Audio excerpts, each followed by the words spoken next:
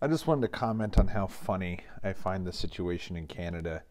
Canada should consider itself lucky that the major form of the protests against their incredibly tyrannical and hyper corrupt government that I cannot fucking believe is still run by that crook Justin Trudeau. But they're very lucky that nobody's out there trying to gun people down in the streets, or they're very lucky at least that they're not experiencing extreme riots like parts of Europe and Australia and some other places are. The thing is, everybody recognizes now that regardless of what you believe about COVID or vaccines, one thing is true, that this crisis, this pandemic, has been used to create a massive transfer of wealth from the middle class to the 1% and to destroy any competitor to the biggest global industries and businesses, all of the big international conglomerates, what a certain mustachioed man called the rootless international clique of predatory capitalists. And those same people happen to control the media that is trying to tell you that resistance is bad, that any kind of civil disobedience is horrifically evil. If there's one true thing that Donald Trump ever said, definitely the truest thing he ever said, is that the media is the enemy of the people, because the media is the mouthpiece of the people who absolutely are your enemies. These big oligarchs that have basically taken over the West.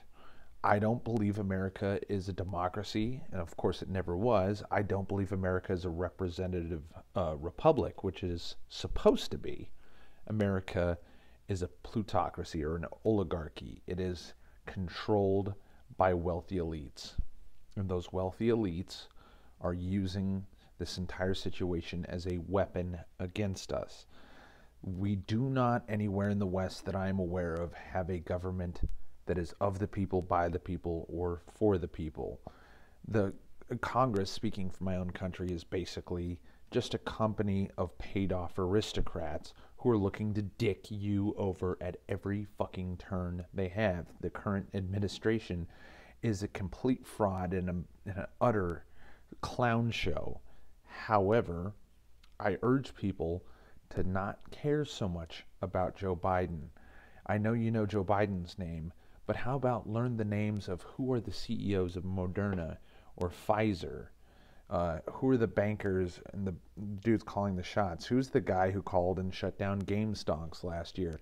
These are your enemies, okay? These are the crooks that are fucking us over. This is the reason why Jeff Bezos managed to gain money despite giving half of his entire hundreds of billions of dollars in net worth to his ex-wife. This is why Elon Musk has all the money in the world while the gas prices are going up.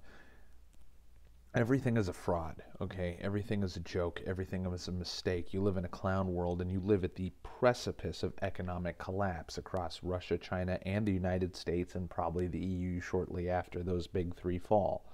I urge you to, where legal, arm yourself, start, what's the word I'm looking for? Start stockpiling non-perishable food. Prepare like you're expecting a natural disaster, because that is more or less what is coming. Artificial disaster, actually, if you will. And start saving your money. Save your resources. Don't make great big luxury expenses anytime soon. The screw job's coming. And good morning.